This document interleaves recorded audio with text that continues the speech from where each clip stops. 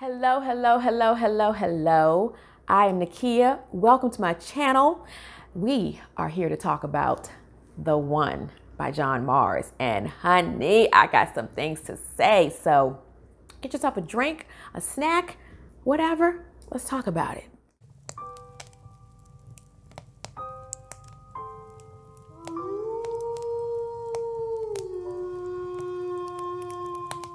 Okay, so yes, as I said, we are here to talk about The One by John Mars.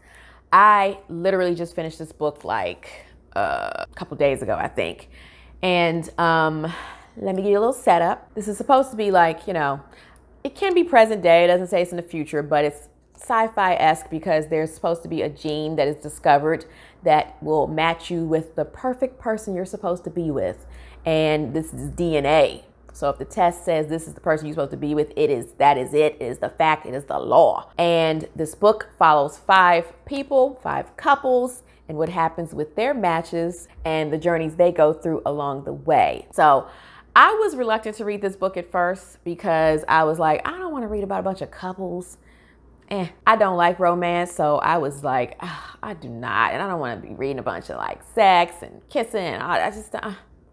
So I was like, I ain't thinking about that book. But then I saw some booktubers talk about it that made it seem more interesting and like there was more suspense involved. And I heard like some of the little storylines, like a little bit about them. And I was like, well, I'm intrigued. So I looked at a sample, a preview, and I was like, we'll pick it up. I was like, hey, if there's too much romance or whatever, I don't even have to finish it. It's fine, whatever. So I started reading this book and I was hooked from the beginning. I'm so glad I picked this book up. I loved every minute of it from page 1 to page whatever.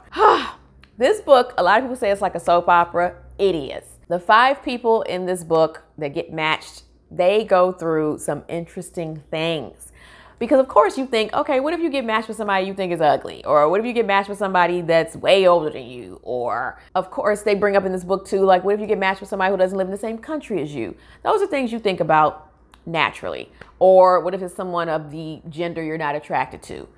But there's some things that it's like, never thought about that. Like, what if you got matched up with a serial killer? What if you got matched up with, of course, like with the serial killer thing, somebody who's crazy? What if you are happily in a relationship and you decide to take the test just to see if, you two are matched and you find out you're not? What would you do then? There are just so many good questions in this book that get answered. Each chapter is short and it always leaves you on a cliffhanger. So I just could not put this book down. It was like whenever I had to stop reading, I was mad. Like, I gotta work. I gotta go to bed.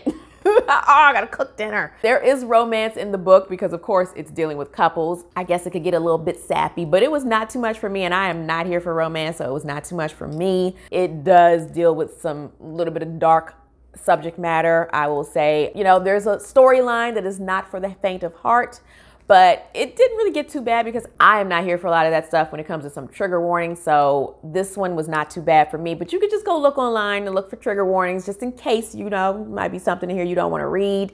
I don't want to give any spoilers, but yeah, I was invested in every person's story. And then like when he would leave off on a cliffhanger, you had to go read somebody else's story and wait till you got back to that person's story. And it'd be like, and sometimes I would flip ahead to see like how far I had to go to get back to that person's story. But I was here for everybody. There was one story that I was like, okay, she's kind of boring. I don't really care about her story. But then there is a twist to her story. And I was like, oh, now I get it. Now I see why we were following her, and now I'm here for it. And then I couldn't wait to get back to her chapters. And then there was another storyline that started off like juicy. It was probably the one I thought was the best at first. And then it got kind of like, And that storyline, I was just kind of like, all right, let's get back to the other people.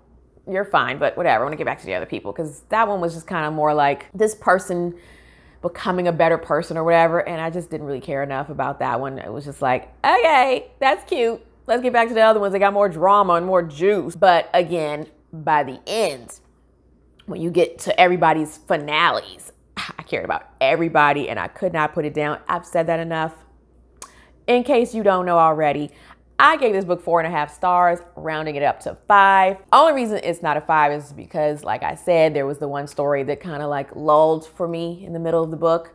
And the ending is one that, to me, there should be a sequel, but it's not. So it's one of me, it's fine. I just wish it was wrapped up a little bit better. It's one of those ones, leave you to finish it how you want to finish it. You know, kind of not a cliffhanger, but like I said, leaves you to finish it how you want to finish it. So other than those two things, this was just, it was everything for me. And it's been hard to follow this up with something else. I have been just picking books up and putting them down because I just can't get past this one. I did attempt to, well, I didn't try to watch the Netflix show. I watched the trailer and I was like, no. And on Netflix, you know, you can see the preview of each episode, like you can read what they're about. And I was just like, what did they do to this book? No, thank you. We're not doing that. I'm not ruining this book for myself. So we're going to leave it at the book. You can feel free in the comments to let me know what you think of the show though, because I mean, I'm curious, but I really highly doubt that I'll watch it. So that wraps up my review of The One by John Mars. I'm pretty sure after this, I'm going to read The Passengers because I just am like, I'm following him on Goodreads now. I'm just here for him and his writing and everything. So look to see this on my top whatever list of 2021 because I already said it. Yeah, so that wraps this up. Let me know in the comments if you've read this book, how you feel about it, or if you've read one of his other books that you recommend. I know there's another one that I just heard someone talk about or I've seen it out there, but then I saw some trigger warnings. I wasn't sure. I'll put it up here on the screen because I can't remember the name of it right now, but The Passengers is definitely next on my list. Yeah, and again, let me know if you have something to say about the Netflix show. And that's it.